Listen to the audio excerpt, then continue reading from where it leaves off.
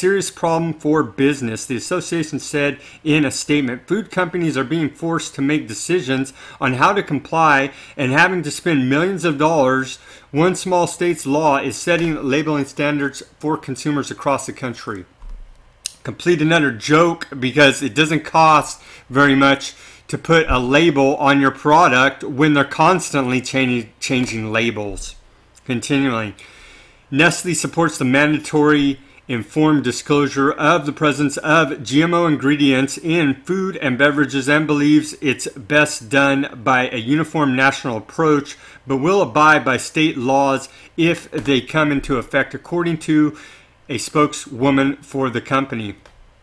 Food giant General Mills said Friday it will start nationwide labeling on products that contain genetically modified ingredients, saying it's not practical to do so for just one state. Campbell's Soup Company is also printing new national labels in preparation for Vermont's law, although it opposes state-by-state labeling requirements. This shows that the United States has the capacity to join the 64 other countries that have already required GMO labeling, Vermont governor said.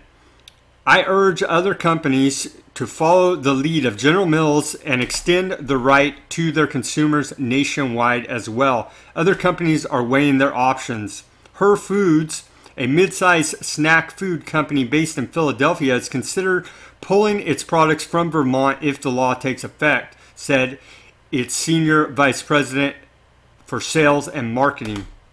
Just the logistics, the expense are horrendous, he said.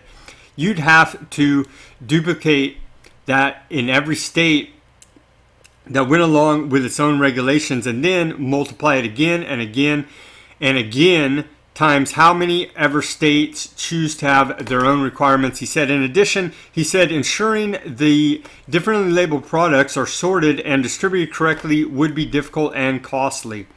The food industry argues those costs will be passed on to the consumer, and some independent Vermont retailers are worried about how it will affect their bottom line.